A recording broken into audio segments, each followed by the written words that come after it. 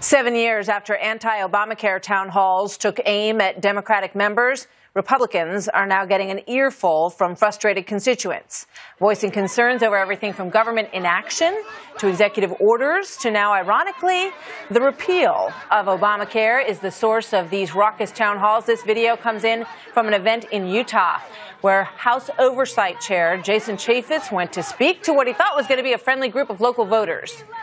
Joining me now, Mollie Hemingway, senior editor at the Federalist, and Kevin Chaffetz is former D.C. Democratic councilman. Welcome to both of you. Good to have you here. Mollie, let me start with you. Payback appears to be what's happening to Jason Chaffetz and others out there. I'm not entirely sure that's true. It's always a good idea to pay attention to large protest movements, but this has a feel of something else entirely. I mean, Jason Chaffetz won re-election with 73.5% of the vote. Some of the people interviewed that were at this were not local constituents. They came in from Scottsdale, Arizona, driving over 600 miles to protest him. So this is something altogether different. It has a bit of a feel of grassroots, of AstroTurf instead of grassroots activism. And it's definitely something real that's happening. There's a lot of outrage on the left, but this is a little bit too incoherent to be compared to a Tea Party protest. It's just staying with you for a second, Mollie. Are they all Democrats and liberals, or are some of these people never Trumpers? Because we saw what happened in Utah during the presidential election, and perhaps some of them weren't happy with him for sort of the flip-flop on President Trump.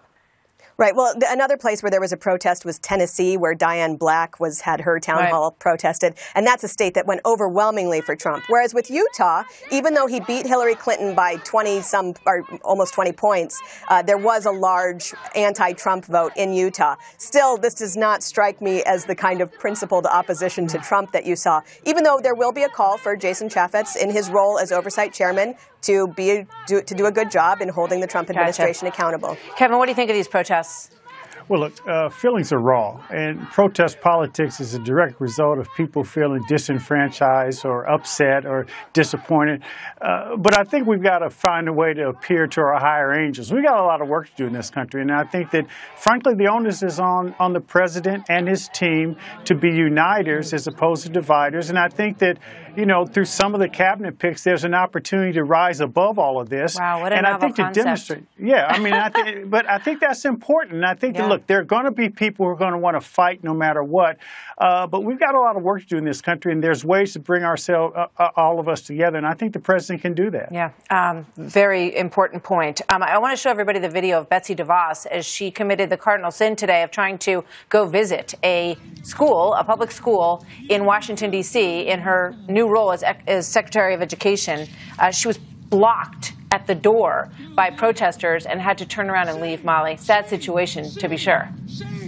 Well, this is another situation where people are really not thinking through how their protest appears to many people. And this isn't the first time Democrats have blocked doors to a public school, and it won't be the last. But it's exactly the kind of thing that people don't like seeing. And it's almost a metaphor for the situation with teachers' unions. Supporters of teachers' unions don't want to let people into the schools who want to change the system or improve educational outcomes for poor students whose parents can't just afford to get them sent to an expensive private school. That's a great point. And I always point out in these protests, it's not the parents who are out there blocking, believe me. They would probably like for her to come in, and a lot of them want their kids to have the advantages and alternatives that she's talking about in many cases. Kevin, what do you make of it? Well, look, Democrats aren't the only ones that block doors. George Wallace famously blocked some doors in Alabama we talk about. But I tell you this, I'm disappointed that the protesters are doing this to Secretary DeVos. This is an opportunity to channel that outrage toward what really needs to be focused on in education. Every 42 seconds, a kid drops out of school in America.